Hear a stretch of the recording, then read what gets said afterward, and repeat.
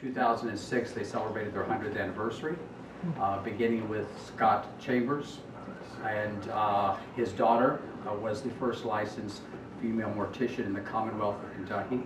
And today they are continuing on in their 4th generation.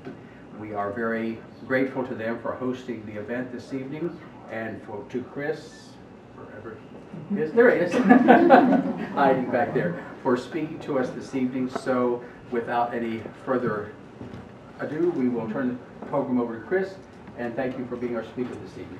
You're very welcome. Thank all of you for being here. I have to admit, I don't think I'm neither long nor distinguished, but I appreciate the nice introduction, and thank you all so much for coming out. I didn't know what to expect as far as the turnout this evening. It's such a beautiful night outside, and considering the summer we've had, I was beginning to think we were living in Seattle. So for this many folks to show up, I don't know whether to be very grateful and thankful for all of that, or if that says more about this event or more about you all. Maybe you didn't have as much to do tonight, but thank you so much for being here. And I want to reiterate before we get started, please make sure to take some time. We bought some refreshments. Unfortunately, it's not sugar-free. I told the baker to go ahead and send good, is whatever they had, the best that they had as far as cookies and brownies and things. So please be sure to take some of that. If you don't eat any of it while I talk, please be sure to take some home with you. I'd appreciate it. Neither Steve nor I want to carry that home this evening, so if you have an opportunity, please try and do that. I also want to thank Mike and Ann for inviting us to be part of this meeting this evening. And when Ann contacted me, she said that she would like for me to give a historical perspective of the funeral home. And back in 2006, we had our 100-year anniversary. So at that time, there was a lot of studying and researching things that I was doing. I don't know how many of you attended. I know several of you were here that day, and we had our 100-year anniversary celebration. We tied that in with Old Fashioned Day here, and it was really just a grand event. And really enjoyed that. And also gave me an opportunity to learn a lot more about our family's history. Because through the years, working at the funeral home or growing up in the communities and things, Steve and I, being associated with the business, are very fortunate from the standpoint that we have a lot of different people come in who will stop and pause and begin to tell us questions about maybe our grandmother or our grandfather or our great-grandfather, things we had never heard before. And I know we've talked about that oftentimes, that we really appreciate that because it gives us an opportunity to learn more about them.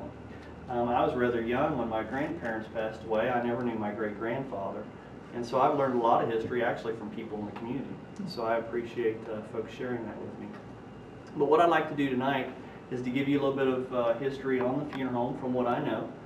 It may not necessarily be all dates and facts and things. Like I said, a lot of the stories and things I have learned through the community as well as from family members and things.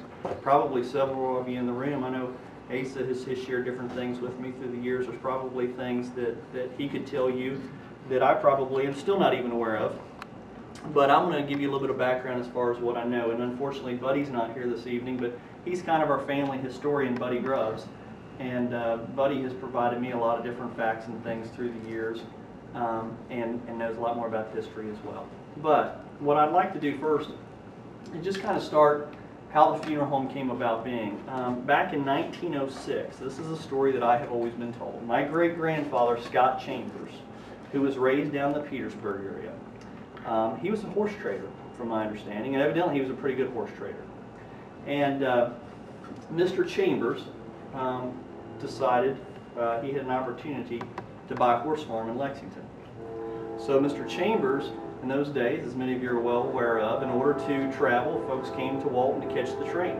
So he rode his horse to Walton and came. And in fact, I have some pictures and things here.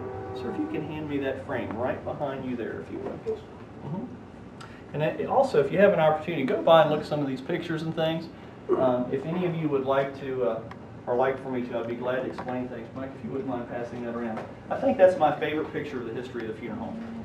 It shows my great-grandfather, Scott Chambers, on his horse in front of a livery and feed stable, mortuary and funeral directing company, and coal company. 5 different things. Which basically did it all, I guess, in order to stay in business. But when he came up that day to buy a horse farm in Lexington, Kentucky, and he left his horse at this livery stable you're about to see, the same livery stable was in what is now Main Street Restaurant, where the parking lot is down here on Main Street. That's where that building was located at. And he left his horse there, caught the train, went to Lexington, and for one reason or another, we still don't know the details. I've asked different people. I've never had people actually tell me the true story, but the deal fell through.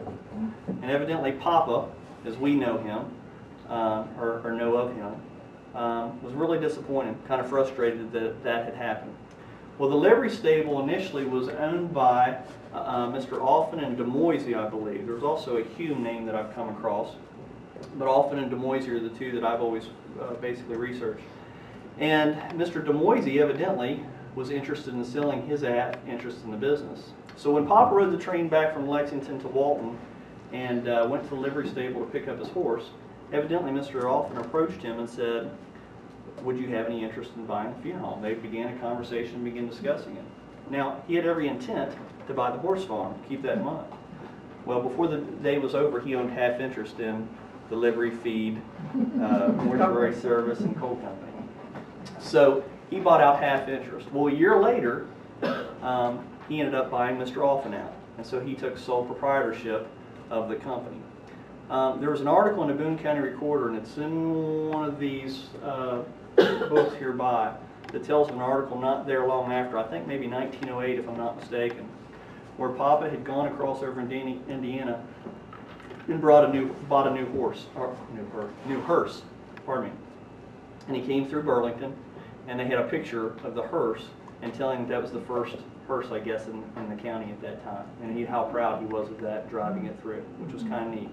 Now, what I'd like you to do for me, if you would, for just a moment, is I'd like for you to listen to something. I got on the internet just to kind of put things in perspective for me, and for most of you, this will put things in perspective as well, although you all, obviously being part of the Historical Society, are greater historians than I. But just some statistics from the year 1906, from when he actually bought interest into the funeral home, or into the mortuary service, I should say. The average life expectancy was 47 years. Only 14% of the homes had a bathtub. Only 8% of the homes had a telephone. There were 8,000 cars and only 144 miles of paved roads. The maximum speed limit in most cities was 10 miles per hour. The average wage was 22 cents per hour. The average worker made between $200 and $400 per year. More than 95% of all births took place at home. 90% of all doctors had no college education, sorry doc. Instead, they attended so-called medical schools, many of which were condemned in the press and the government as substandard. Sugar cost 4 cents a pound. 5 leading causes of death were pneumonia and influenza, tuberculosis, diarrhea, heart disease, and stroke. The population of Las Vegas, Nevada was only 30. Crossword puzzles, canned beer, and iced tea hadn't been invented yet. Only 6% of all Americans had graduated from high school. And there were about 230 reported murders in the entire USA. Okay, now when you hear those facts, to me that was pretty fascinating. Kind of put things in perspective for me. So what I want you to do for a minute is close your eyes. Okay? If you would, I want you to close your eyes and imagine a time similar to what I just described to you. Okay? Now, you're living out in the country. We just heard that there were only 144 miles of paved roads throughout the entire US of A. I want you to think. You're living out at your home and you have a family member who dies. What do? Do you make a phone call? Only 8% of the homes had telephones. Do you send an email? Do you yell loudly? Maybe. What do? Okay, open your eyes. Well, my great-grandfather bought half interest into the, I'll call it funeral business, mortuary service. I keep replying it to because keep in mind that that was not a funeral home. In Boone County, 1906, there were no funeral homes. I'll get to that in a moment. But at the time, if a death occurred, and granted, he was from Petersburg, so he buys half interest in a business down here in Walton. So he knew folks in Petersburg. So when someone died, and eventually the word would get out to Walton that that person had died, and they contacted him to handle the preparations and take care of the final disposition of the person, how in the world would he have gotten there? There's no paved roads. Think about your drive down into Petersburg and Bellevue, Kentucky today on paved roads. Think about that. Now think about it on a horse and buggy in the middle of the night. Okay? That put it into perspective for me. When I thought about that, I thought, wow, that's really something. Granted, he probably didn't do it in the middle of the night. He probably waited till the next day. The person had to lie there. I understand that. But that kind of put it in perspective. Today, if we receive a call in the middle of the night, our goal is to be at that house within the hour, whether that's 3 o'clock in the morning or 3 o'clock in the afternoon. Okay? Back then, that wouldn't be possible. So from a whole standpoint of body preservation and what happens with someone at a time of death, it really provided some trickery. And we'll get into more of that in just a moment. Okay, so this is 1906. 1907, he buys the other interest out, and it becomes Chambers Livery Feed Stable, and I think it shows the picture there. Okay. Now, in 1904, I believe it is, I have my facts written down, my grandmother, Mary Elizabeth Chambers, was born. Okay? And a lot of people refer to her as Mary Scott, but actually Mary Elizabeth is what the formal genealogy says. She had an older sister, Eileen. Scott Chambers only had two children, biological children. They were both daughters. Mary, my grandmother, at a very young age, took an interest in what her dad did. I think her dad was kind of the apple of her eye, was the story that I get. But he took a big interest in what he did. Well, back then, women weren't funeral directors. They weren't in mortuary service. That wasn't something that was common. But at about the age of 12, she started going out, going back to the horse and buggy we were talking about before to go out to people's homes. She started going out with my great-grandfather to people's homes at a time of death and making removals and doing preparation with them. She began school at an early age because her sister Eileen, we call her Amy. Amy was 2 years older than Maul, who is Mary Chambers, Mary Chambers Grubbs to me. So she started school when her older sister started school. So she started at a young age. She graduated high school at 16. At the age of 16, she already knew what she wanted to do. You know, I didn't have any idea what I wanted to do. In fact, I'm a Jonah. I think Steve was kind of that way. Most of the Grubbs men, I'll come back to that later. But I wasn't sure what I wanted to do. All I knew was I didn't want to be a funeral director. And that's what I told everybody. Well, she knew what she wanted to do. This is what she wanted to do. So she applied and went to mortuary school.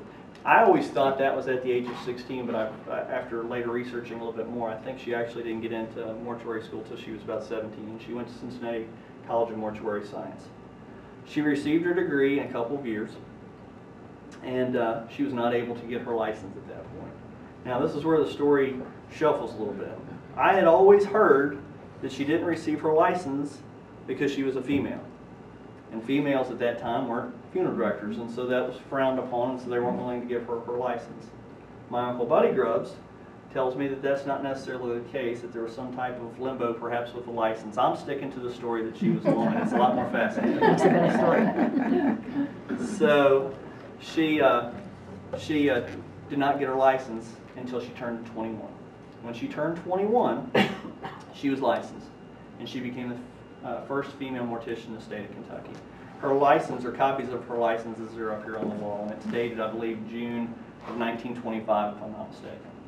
Okay, so she got her license. Again, in fact, there's an ad up here on one of these boards that talks about, I guess Papa thought that would be an advantage to folks. Here it is. It says, "A woman's work." And says, "Our Lady Assistant, Mary Scott Grubbs, a licensed embalmer, always assists in the care of women and children at no additional charge." Chambers and Grubbs. He was very proud of her. And the first case she ever handled by herself was a Miss Shadler. Let's see if I can find this. I love this one too. This, I think, other than that picture there of Papa on the horse by the livery stable, is probably my favorite. But it breaks down the contract, gives information about a Sally Shadler who died June 11th, 1925. And it says, "This body was embalmed by Mary Scott, the first call she ever answered by herself. and she done a fine job. So, Mary Elizabeth formerly, my grandmother, about the same time, was engaged. But it's my understanding that the engagement was to a gentleman, I won't call it a prearranged marriage, but there was a lot of forces, I think, working on that. To a young man from Boone County, and I honestly don't know the last name, but who was from the family of another funeral director. Kind of a merger, I guess, in some ways. So that's the way it was set up. Well, my grandmother fell in love with somebody else, my grandfather, Wallace King Grubbs. And I don't know if Papa and what I call Boo, my grandfather, got along initially very well or not. I tend to believe probably not, because he had somebody else in mind for him. But my grandmother, Mary Scott, and Wallace eloped. And it's my understanding it was kind of the traditional eloping, I think the climbing out of the window and the whole thing. So they married, and my grandfather at that time said that he never would be a funeral director. That's what I've always heard anyway. Again, that's the story, I'm sticking to it. So I always say that carries down from him. All the Grubbs men have kind of said that. But he said that he would never go into the funeral business. Well, as you saw, undertakers and embalmer, livery, feed, and sale stable on City Coal. Well, evidently, after they got married, he went to work for my great-grandfather. And Papa, evidently, from what I understand, was not only very detail-oriented. I'll tell you a little bit about Papa, just some background real quick. It's my understanding of stories that I've heard, he wore the long-tailed coat, like you're going to a wedding, the white gloves, sometimes even the top hat. Had the finest of horses and things. Remember I said he was a horse trader. So, but everything had to be just so. Evidently he was pretty tough. So, when my grandfather, Boo, married my grandmother Ma, and she was in the funeral business, evidently he went to work on the coal, for the coal part of the business. And he did that about 2 years, and so my understanding, again, this is word of mouth and hearsay, maybe some of you could tell me differently, was that after 2 years of working with the coal company, he felt like the funeral business wasn't such a bad thing. So he decided to come back into the funeral business. So at that time, not long thereafter, the name of the funeral home was changed, and it was changed from Chambers Funeral Home to Chambers and Grubbs. Now, again, I don't know that it was really funeral home as much as funeral service, okay? Because we're still talking probably late 20s, maybe early 30s. At that time, the livery and feed stable was in that parking lot. Across the road, what is now, some of you knew when Buddy Grubbs purchased a home down here, that was my great-grandfather's house. There's a sign on a mauve-colored home down here on Main Street that says Chambers Funeral Home, okay? That was a pseudo-funeral home, I'll call it. And the reason I say that is because my great-grandfather lived there. He and my great-grandmother lived there. In fact, when Steve was born, my mom and dad lived upstairs, and that was the apartment. He was raised there for several years until they moved to Independence. But that home was sometimes used for funeral services. Now, let me step back for a second. When we talk about funeral service at that time, funerals generally were conducted at that time in a church, in someone's home, because there weren't formal funeral homes in the area. Okay? Typically speaking, that was done. Now that projects some logistical issues. Again, if someone dies in Petersburg and transfer that person's body back to Walton, say to do preparations by horse and buggy, it would have been very difficult, if not, I won't say impossible, we'll just make it very challenging. Okay? So oftentimes back then the preparations were done at the person's home. Steve and I was thinking about this as I was thinking about the Historical Society. I know several of you remember there was an old barn that used to be out here where the parking lot was expanded several years ago.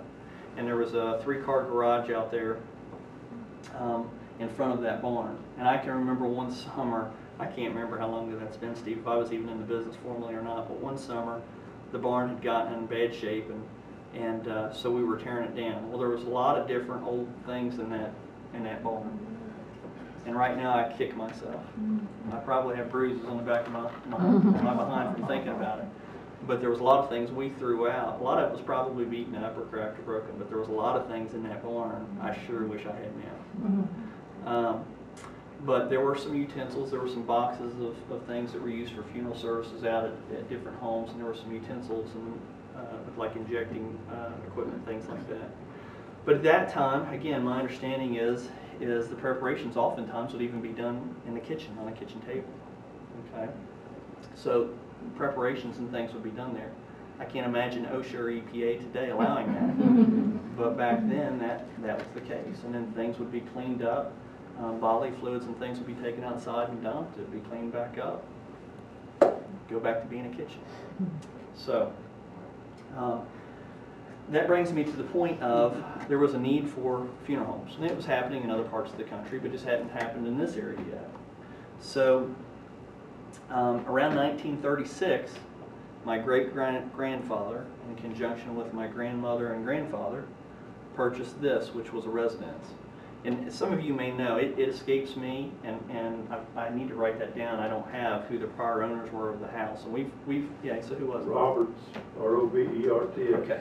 And isn't there, somebody told me there's a picture now in Northern Kentucky views of the house before it was a funeral home, but I looked the other day and I couldn't find it. Is it on there, do you know? This had a configuration just like where Renee lives now. In other words, a big gable, and that was it. And when you all remodeled, the other folks a little older than you, right, remodeled it, then they made it the colonial two-story it is. Okay, okay.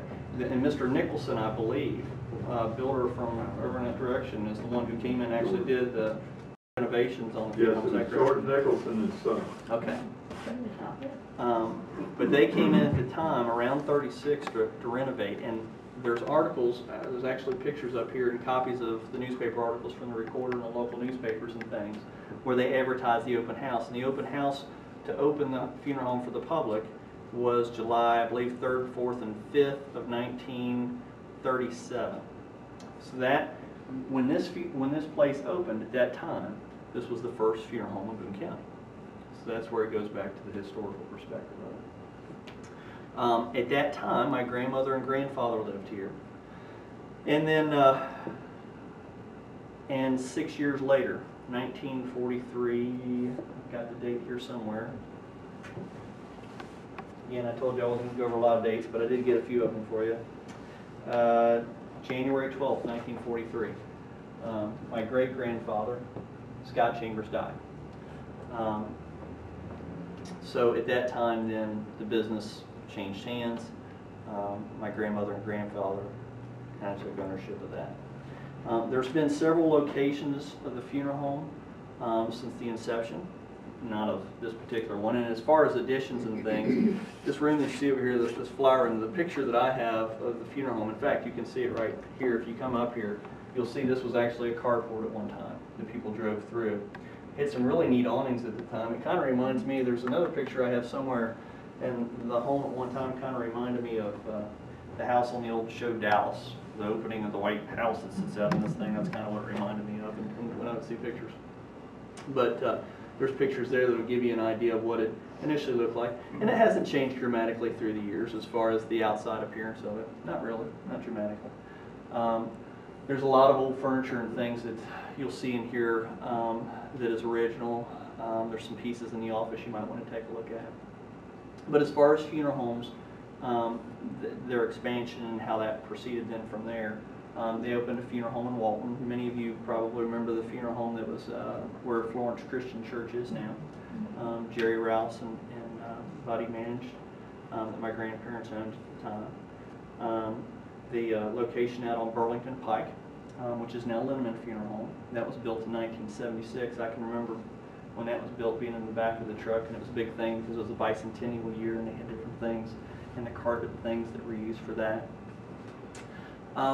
There was a funeral home actually in Independence, prior to the Independence Funeral Home that you know now, that was close to where U.S. Bank is downtown, close to the courthouse, that my grandfather evidently bought, I'll say in the late 30s, early 40s, I was told, but it didn't last very long. It was only open maybe a year or two across from like where Swindler Kern Funeral Home is. My parents, story goes, Jim and Janice Grubbs, they were living, as I mentioned, upstairs from my great-grandfather's home, just down the street here. And my grandfather, Wallace, who I call Boo, approached my mom one day and said, how would you feel about starting a funeral home over in Independence? Well, they had been living there, I want to say about 3 years maybe, from the time that they were married. And she was ready to do anything to get out of there and have her own place. And she said, well, that'd be great. So she was all excited. So Dad, one day, Dad used to be a real practical joker. And so on a Sunday afternoon, they drove over to Independence, where the funeral home currently is. And if any of you know where that is, at one time that was just a little farm structure there. I believe it was part of Hoffman Estates maybe. It's right there. But maybe a 4-room building or something. And when they got over there, the door was hanging off of the hinges. There was no drywall or kind of plaster on the walls. Just things were kind of framed up. And he pulled up. I don't remember if there's chickens and stuff in the yard or what she said, but it was a mess. And he pulled up in front of the building. And because he was always a practical joker, she thought he was joking. So he stopped the car and said, oh, Jimmy, stop it. Come on, take me where we're going. And he said, this is it. And she said, Jimmy, cut it out. He got out of the car, and she kept saying, get back in the car, get back in the car. Well, he goes up to the door, has a key, and again, she still thinks he's kidding until he stuck the key in and opened the door. There's a storm door on the hinges, but there was a door in it. So he opened the door, and she just started crying. And that's how the Independence Funeral Home started. And that's where Steve and I were raised. The Independence Funeral Home originated in 1963, and or opened in 1963, I should say. And Steve was born in 60. I was born in 68. So we were raised over there until I was a senior in high school. And there's a picture back here behind Dennis on the wall. I think it's an article from the Kentucky Post, January the 8th of 1985. I'll never forget that day. I was at basketball practice. I was a junior in high school, and Mom and Dad came in to get me, and they seemed upset, and I didn't know what was going on. I came out, and they said that, or no, pardon me, it was not Mom and Dad. It was Mary McKinley that came to get me. But anyway, they came to get me from basketball practice. They looked upset. I came out, and they said that the Walton place had been on fire. And Mom had been upstairs working in an office, and the kerosene heater that she had in the office had ignited and caught the drapes. Unfortunately, they called the Walton Fire Department. They responded immediately, got up here, put the fire out fairly quickly, but there was a lot of water damage. And Dad always wanted to move back here since he was raised here, and I skipped over that. I can come back to that. He was raised here in this house. He and his brothers and sisters, they lived here throughout his childhood. This was the place he always wanted to be. So when they renovated the place, then we moved back over here. I was a senior in high school in August or September of '85. So they've lived here ever since. So in 1993, I believe it is, the location in Florence now, which is our Florence location down on US 25, that many of you may have known as a John Deere tractor facility that Ab Ryan had owned at one time, was purchased. And that was renovated and created a funeral home. And the story to that is, and I'm giving you a lot of, not historical things, just my perspective again. I was working with Owner Electric Cooperative at the time and had come in to visit. I stopped in regularly and stopped in to see Dad. He says, sit down. I was helping out part-time at the time. He says, come in, I want to talk to you. I said, okay. He says, sit down. Anytime he says sit down, that means something serious is going on. So I said, what do you have to say? And he says, well, you know where Ab Ryan's place is on 25? And I said, yeah. And he says, you know it's for sale? I said, yeah. He says, well, I'm thinking about putting a funeral home in down there. What do you think? And being the supportive son that I was, I said, are you nuts? Because it was a green metal shell building, looked like a car dealership, but I have to give him credit. He had the vision for it, and it's worked out real well and served the community well. So, and we're currently renovating that. We've recently renovated Independence. We're renovating Florence currently, and hope to be renovating this place in another couple years. But so that's the story of the different locations. As far as licenses, I've talked to you about my grandmother. My grandfather became licensed as well. They had 5 children who are still living. My Aunt Jeanette, who's the eldest, Jeanette Clore, some of you may know her. She lives down in Bellevue Bottoms area. Then his buddy, or Wallace, we all know him as Buddy, Grubbs, who was a licensed funeral director and embalmer, and worked for the funeral home for years. Retired, I would say, maybe 10 years ago now. That doesn't seem possible, but it's probably been close to that long. My Uncle Johnny, who was superintendent of schools here in Walton, he's the only one. Jeanette piddled with the funeral business a little bit. Buddy was licensed. Johnny was the one that said he never would go into it like the rest of us Grubbs men, but he stuck to his guns. He went into education. My dad, Jim, who went into the business, and then Liz, who at one time, Elizabeth Ford, many of you know her, and Dean, she was in the business at one time as well. Eventually, everyone but Buddy and Dad got out of the business. Once Buddy retired, then Dad and Mom were the remaining of that generation. And Steve and I now are fourth generation. So we're transitioning the business. We've actually purchased Independence, or in the process of purchasing the other location. So it's fourth generation. As far as whether any of our kids or anything will follow us, who knows? But that's the heritage of it. So I'd be happy to answer any questions I can for you. There's a whole lot of details and things I probably skipped over. Some things maybe that you have curiosity to. And by the way, this is Steve Grubbs. I keep referring to Steve, my brother in the back there, Steve next to Mr. Rouse. And this is his wife, Vicki Grubbs. Steve is a licensed embalmer and funeral director. Vicki's actually serving her apprenticeship right now and also takes care of our pre-need counseling and things. So yeah, it is still family owned and still family in the business. I have a wife who is like me, says she'll never go into business, and that'll probably stay true. Anyway, yes. Well, two things, Chris. I was a little guy when the Robertses lived here. When I said Robertses owned it, you know, when you're little, somebody lives there, they must own it. Right. So I'm not sure who technically had ownership of this property, but I think it was the Roberts. And that was pretty neat. But one of the first things that happened in this funeral home, if you go back a little bit, my Uncle Scott, Oh, yeah. that always brings everybody a smile. Yes. My uncle was Scott Jack, and if anybody ever lived that was a character, it was Uncle Scott.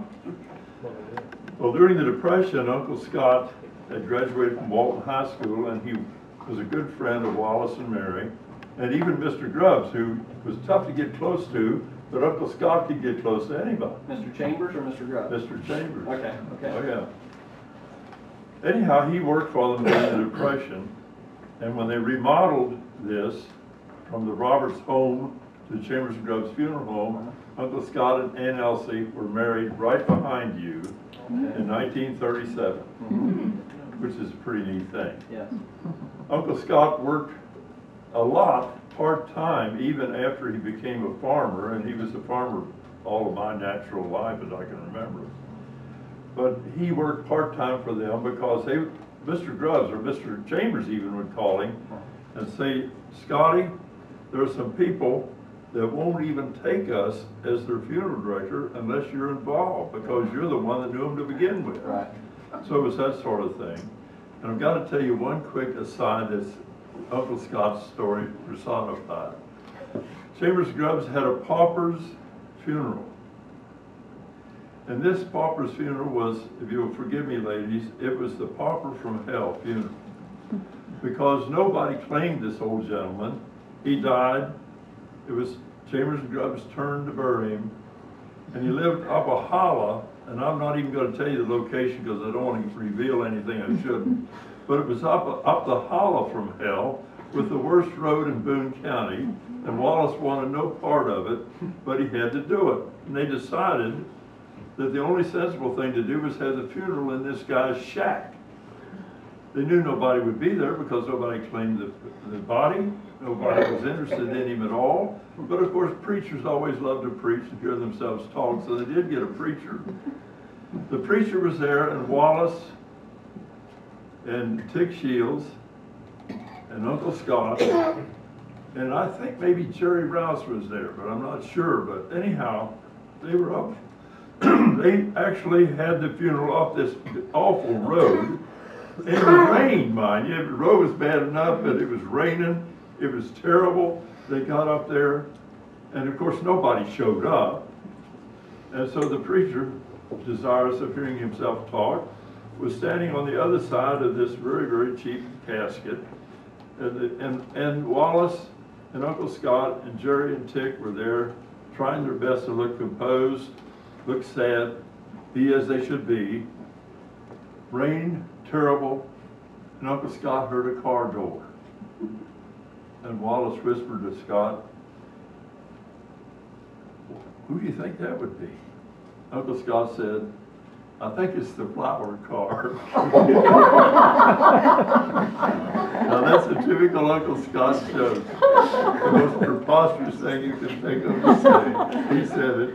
And after that, it was tough for any of them to have a funeral face. Ace, I don't remember all the Scott Jack stories, but I remember a lot of them being told, you know, at holidays and things as we were kids, and we'd come together as a family. He was part of the family. He was up here every Christmas. Country Ham, he loved Country Ham. I remember that. I remember him flying, or hearing the stories about him flying a plane, having the deer that he had kept out in the yard and things. I can remember stories about he and my grandfather going out. He would be going out and getting the grave rakes. Back then you didn't have separate grave diggers. The funeral home would go out and dig the grave a lot of times, and set up the grave and things, and just funny stories about Scott Jack, and he was beloved too. There's all kinds of them. I don't know all of them, but I know when Buddy and Dad used to get together, and some of the other generation, they'd sit around and tell Scott Jack stories. Yeah. Is there any other questions I can answer for you? Like I said, I'm sure there's a lot of detailed things and more dates and specific history, but that's kind of my perspective. I'd be happy to answer anything that I can, or try and research for you anything that you'd like to know about. Yes, ma'am. Could I ask an old history question? Yeah, you can I've ask been and I'll told, try. and you have pretty loose information, that people really weren't embalmed that much until the Civil War. Okay. And they embalmed the soldiers to get them back home. Do you think that's true? Have you ever heard that? Yes and no. I think probably in our American culture, probably that's the case. Of course, you can trace embalming practices all the way back to Egyptian history and everything else. Yeah. So, you know, I think it depends upon what they're considering as preservation practices and things as well. But yeah, I would think that probably did have something to do with it. Steve, I don't know, in mortuary school, if you learned anything as far as the history of the Civil War and how that corresponded to it. I think a portion of it was also the person's own personal wealth, most probably, honestly.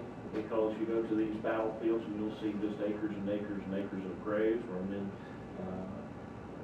passed away in battle, and they would bury them there at the battlefield, but yet other men would be sent back home. So I'm sure if funds were available, that would take place. Yeah. I've heard my husband say that apparently they didn't have much embalming because somebody had to sit up with the body because it was always the house, you know, and wave the flies away.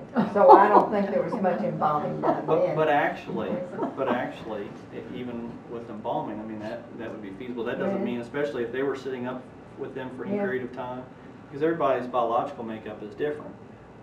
But from a decomposition standpoint, people will decompose fairly quickly, and so from that standpoint, without some embalming, I don't know that they'd be sitting up with them for very long.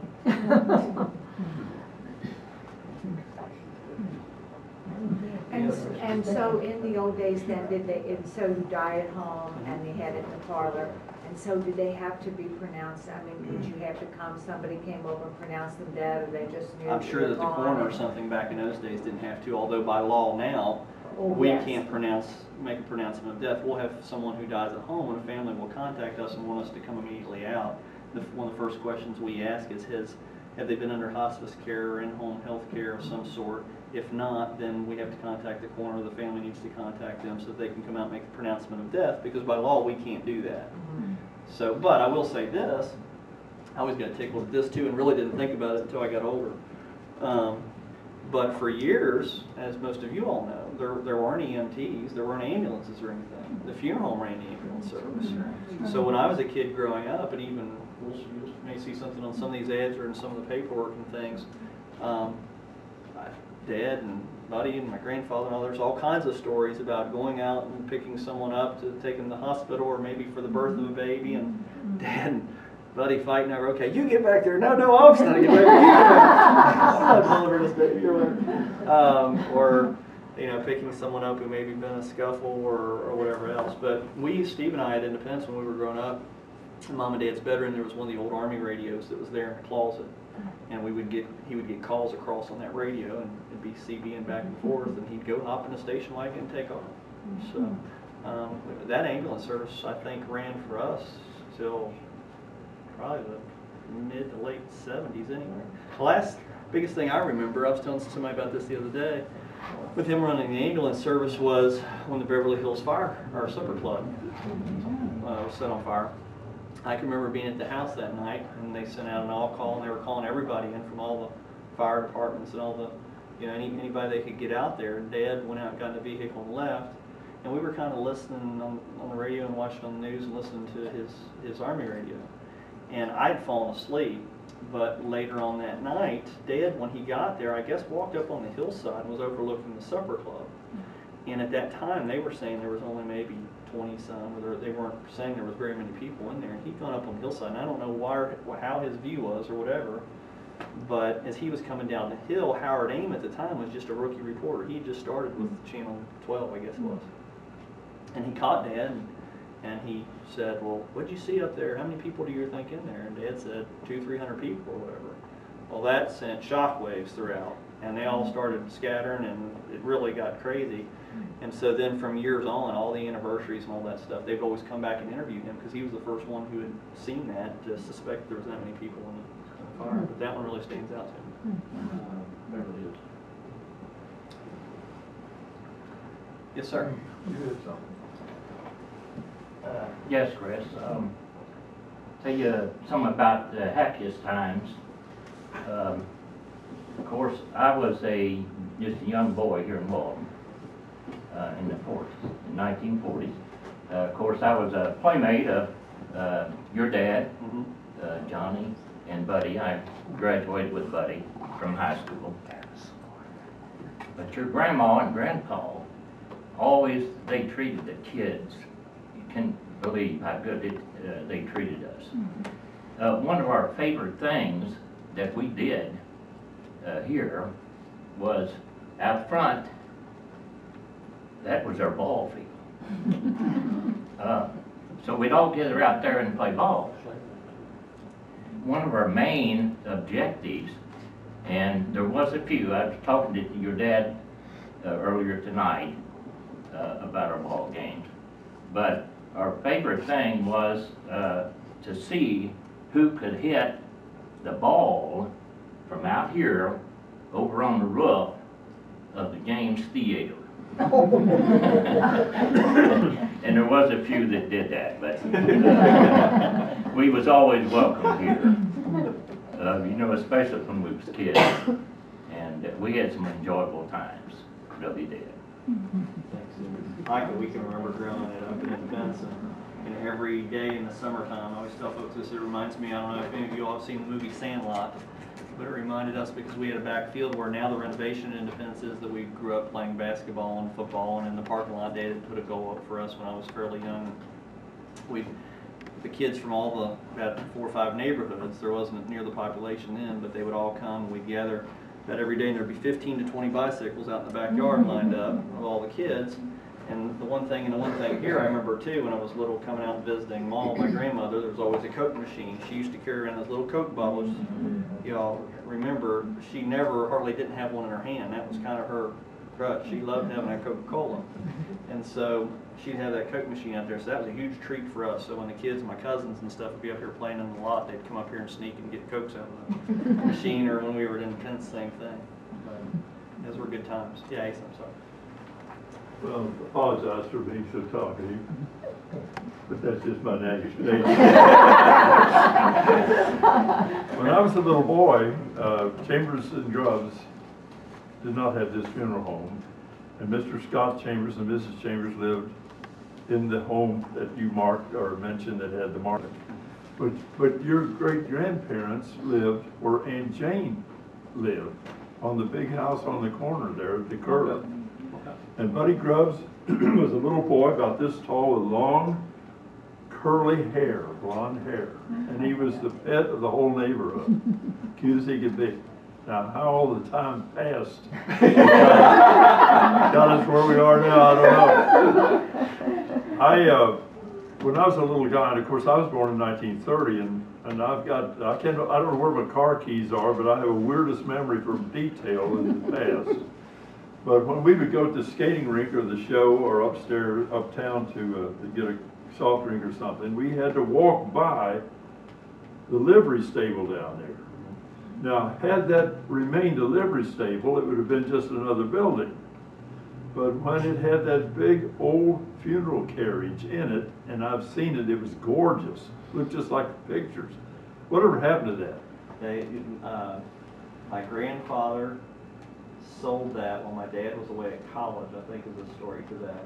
And Johnny was up in Pennsylvania on a trip one time and happened to go into an antique shop, and evidently there was old candle lanterns or something that was on the side that had the initials for the funeral home stuff on it, and he saw one or two in the store. That was the only remaining parcel, so I have no idea whatever happened to the rest of it, but that was the story I heard. Well, it was ornate, and I remember it well because I was with Uncle Scott, you know, in and out of things. I was with him an awful lot because he was so good to everybody, and he was awfully good to me, spoiled me rotten. But we were in and out of that old building, and that was okay in the daytime. But when I had to go home, lived on bed and driving at night and walk by there, I whistled all the way. Yes. As far as I was concerned, that was the spookiest place in town. And of course, you get a little older, you have a little more sense. And I remember after the war, the corner of it had Nathan Northgate and John Taylor, not Johnny across the street, but another John Taylor, had a little store there in the corner of it. And of course, Lusby's Grocery, when I was a little boy, there were 6 grocery stores in town. People walked to the grocery store. The funeral home had hardly any parking. We would have the district tournament in the gym down here on Main Street, and people would park all over Walton. There wasn't a parking lot. Stevens Restaurant was a successful restaurant without a parking lot. But that was just the way it was, and so where we went up and down the street was interesting to look back and think on, because I remember your great-grandfather very well, and his adopted daughter, Ella Mae, was one of the prettiest girls in town. She was a cheerleader. And to show you how C. Scott Chambers was, she started going with a guy that most of us thought a lot of. He was rather handsome, nice guy. But C. Scott Chambers thought he'd never amount to anything, so he discouraged her. His name? R.C. Durr.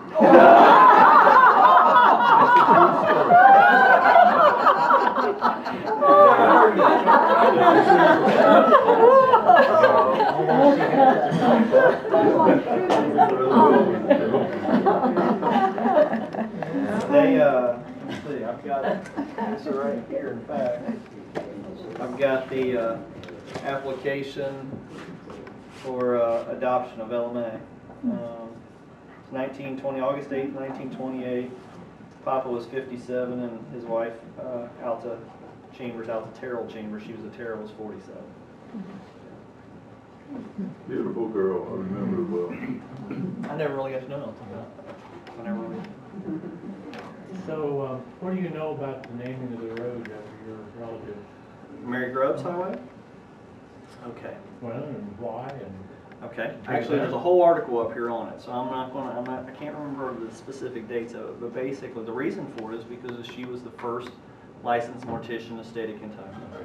So when they were looking into doing naming rights, and some of you may know this better than I, at the time, her name was proposed as one of the potential people's names for it to be named after, and why, and they ended up selecting her.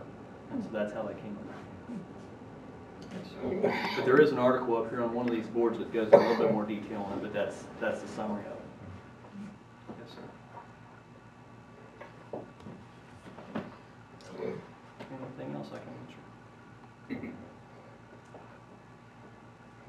I'm going to speak up again and say, Chris, you've done a wonderful job.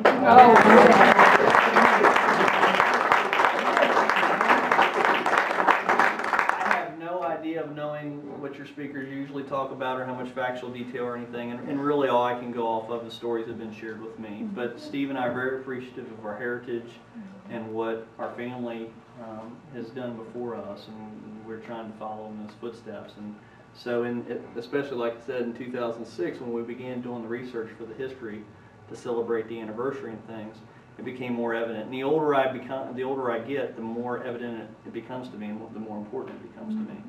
But Buddy has always kind of been the family genealogist and family historian, and I don't know if it's by happenstance or whatever, I'm beginning to kind of follow in those footsteps just because of the research and things. But we really appreciate you being here. We really appreciate you taking the time. And I hope you found it interesting. I didn't bore you too much. Please take some of those refreshments, because like I said, we really don't want to take them home. But we'd love for you to do that.